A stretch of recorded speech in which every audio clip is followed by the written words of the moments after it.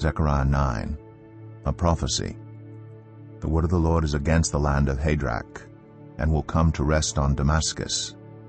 For the eyes of all people and all the tribes of Israel are on the Lord, and on Hamath too, which borders on it, and on Tyre and Sidon, though they are very skillful. Tyre has built herself a stronghold. She has heaped up silver like dust and gold like the dirt of the streets. But the Lord will take away her possessions and destroy her power on the sea, and she will be consumed by fire. Ashkelon will see it in fear. Gaza will writhe in agony, and Ekron too, for her hope will wither. Gaza will lose her king, and Ashkelon will be deserted. A mongrel people will occupy Ashdod, and I will put an end to the pride of the Philistines. I will take the blood from their mouths, the forbidden food from between their teeth. Those who are left will belong to our God and become a clan in Judah, and Ekron will be like the Jebusites. But I will encamp at my temple to guard it against marauding forces. Never again will an oppressor overrun my people, for now I am keeping watch. Rejoice greatly, daughter Zion. Shout, daughter Jerusalem.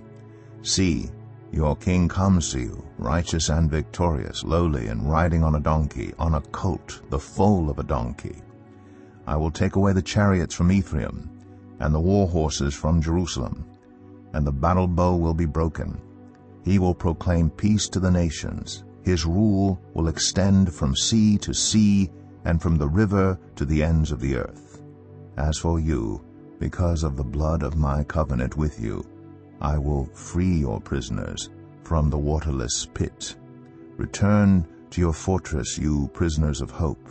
Even now I announce that I will restore twice as much to you. I will bend Judah as I bend my bow, and fill it with Ephraim. I will rouse your sons Zion against your sons Greece, and make you like a warrior's sword. Then the Lord will appear over them. His arrow will flash like lightning. The sovereign Lord will sound the trumpet. He will march in the storms of the south, and the Lord Almighty will shield them. They will destroy and overcome with sling stones. They will drink and roar as with wine. They will be full like a bowl used for sprinkling the corners of the altar. The Lord their God will save his people on that day as a shepherd saves his flock. They will sparkle in his land like jewels in a crown. How attractive and beautiful they will be.